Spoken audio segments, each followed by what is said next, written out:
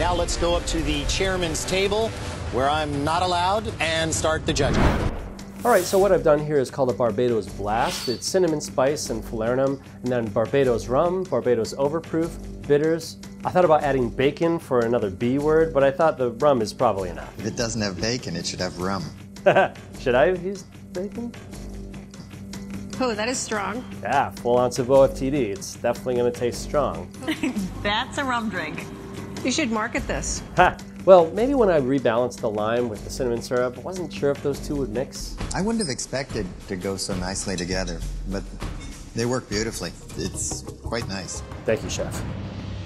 Okay, so it wasn't exactly like that, but I was in a competition, so stick around and see.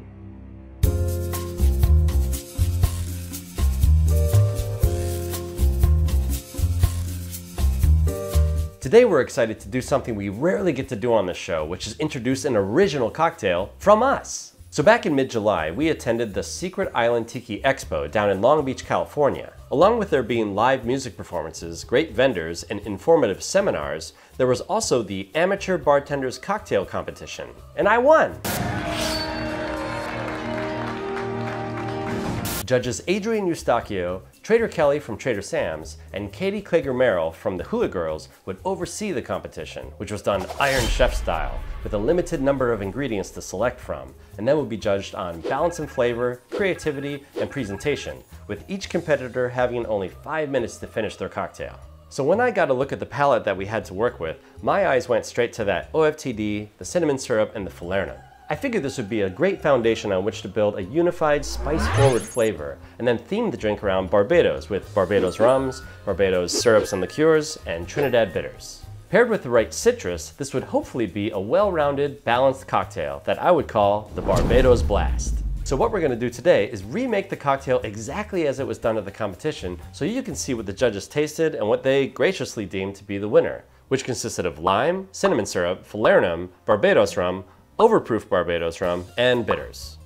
And then afterwards, we're gonna try to elevate it a bit, as the kids say, and try to make it a bit more full-bodied and balanced. All right, let's start with that large citrus base of 1.5 ounces of lime, a 1/2 ounce of cinnamon syrup.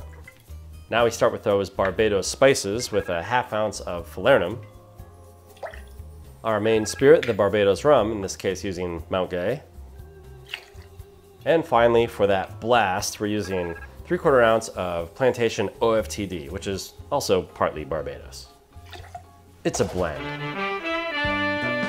All right, let's toss this in the shaker. Toss in a couple cubes to chill it as we shake. Shake it for about 10 to 15 seconds to chill, dilute, and incorporate. Also just sounds cool.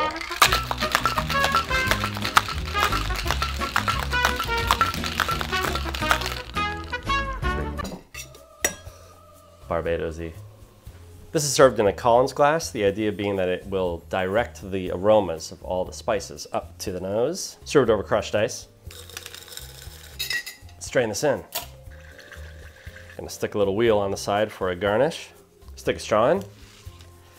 Now, at this point in the competition, I apparently didn't realize that I had run out of time. Am I done? I still had more. You are done. Really? I should have given you 30 seconds. Yeah.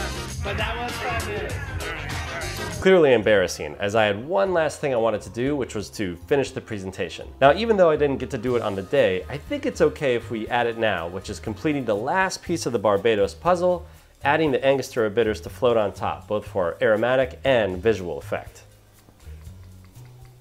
It's okay. Trader Kelly actually told me later that it would have been a nice touch for me to add those bitters on top. But hey, I won anyway, so it worked out. So there it is, Barbados Blast 1.0. We're gonna set this one aside for now, since as we mentioned earlier, we've been toying around a little bit with rebalancing this drink. 1.5 ounces of lime is a lot, so we thought maybe splitting it with grapefruit a little to give a bit more body would help.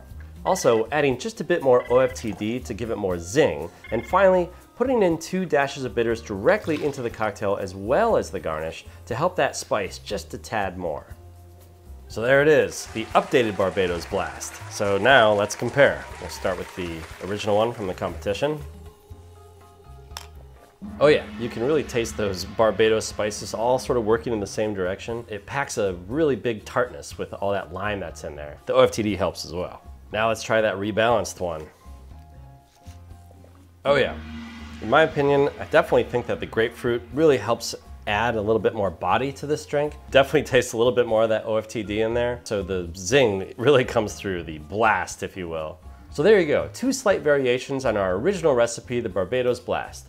I'd say if you want some more tartness, go with that original flavor with the more lime, but I do think the new one has a little bit more full-bodied flavor and a bit more blast with the additional OFTD.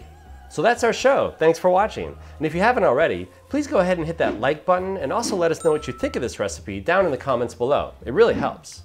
Also, if you want to see the full competition, check it out over on Adrian's channel, Polynesian Pop. And we'll also link to it after the show. Well, we'll see you next time with more interesting cocktail adventures. Until then, cheers.